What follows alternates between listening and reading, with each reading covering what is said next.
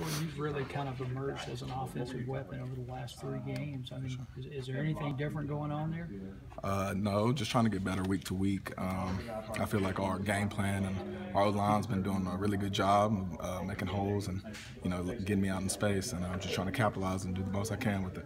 Do you at least get a little more rhythm though today? I mean, I think 11 jump plays for the running game. Seems like y'all had a little better rhythm. Yes, sir. That's been a focus for us is getting a rhythm and just for a whole team. And I think we did that. Played with a lot of energy and passion today, from the offense, defense, and special teams. And we got a good win, and we got to carry that over to next week.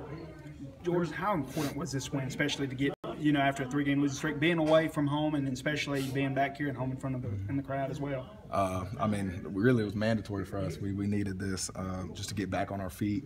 We have another big game next week with LSU, but we'll be ready. Ole Miss has been known the past couple of years for crazy point totals, crazy plays, just fun stuff. And you guys had kind of looked like you almost had lost your mojo for a couple of weeks. What did it take to get it back? Do you think was it kind of back to being what you guys do well? Yeah, we just try to simplify the game plan and everything. And a big thing for us in Auburn in the second half, we just started clicking. And I think that was a big moment for us to get things turning. And like I said, we came out today and played with a lot of energy, and so we got to keep it going.